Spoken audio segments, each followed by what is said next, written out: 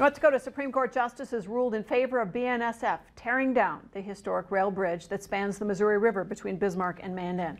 The court released an opinion today upholding South Central District Judge Jackson Lofgren's dismissal of the Friends of the Rail Bridge lawsuit.